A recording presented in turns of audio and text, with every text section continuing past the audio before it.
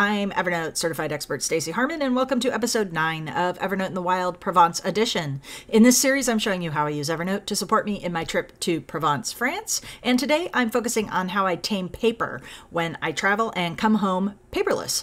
So the truth is, we all come across a lot of paper when we travel. And often it's important information that we need to reference during our trip. So for example, you get your hotel room key and you have a paper slip that tells you what room number you're in. Or you've checked luggage and they give you the tracking barcode and ticket number for your luggage, which you might need at baggage claim.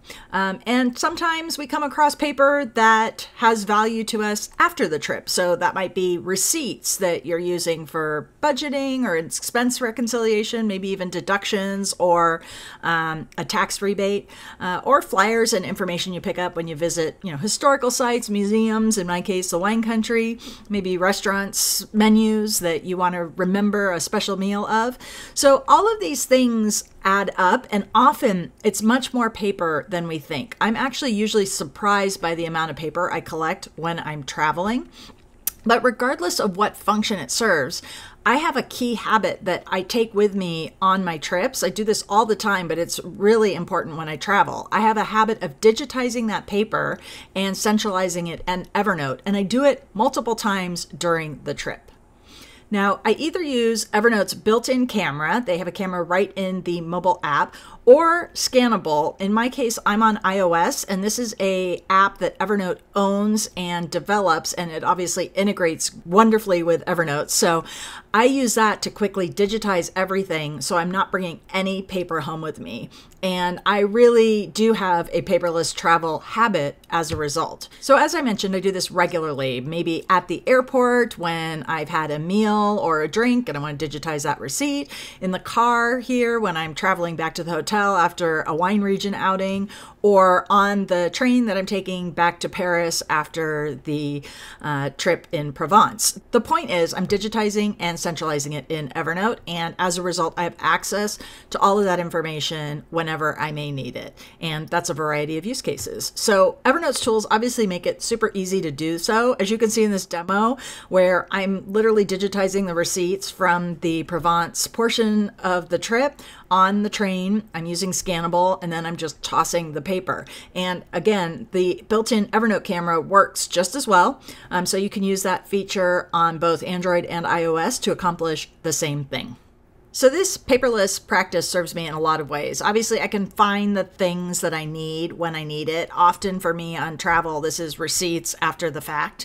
I'm not losing important paperwork. I mentally know where it is. I know it's in Evernote somewhere. Even if I can't find it, which, I have a process for organizing this stuff once it's in Evernote, but Evernote search is so powerful that I can always retrieve the information even if my brain doesn't remember exactly where I filed it in Evernote.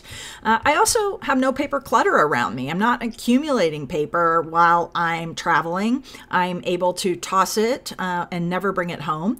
And it really does, on occasion, provide me some comfort and lack of stress. Like, for example, I digitized the luggage tag, and that created the ability to actually have that piece of information when I needed it because my luggage was lost on the way home. So, and to work with, the luggage customer service people, they needed that piece of information. The tag got stuffed in my boyfriend's back pocket. You never know where it is, and you're tired after a long day of travel. So just having that digitized created a lot less stress during a stressful time. So it's, again, I knew where it was. It was in Evernote. I had access to the information I needed when I needed it. I have a lot of blog resources on this topic of digitizing, centralizing, and searching. You can find links to those in the comments below if you want to go deeper with this.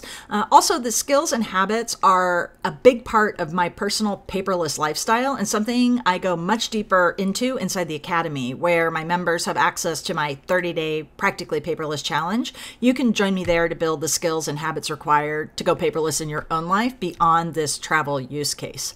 But regardless, I hope you found this episode's given you some ideas about how you can capture the paper you collect while traveling to Evernote, and hopefully inspired you to come home paperless on your next trip. I'll be back with more tips next time. Be sure to subscribe to the Harmon Enterprises YouTube channel in order to be automatically notified of the next episode. I'll see you then.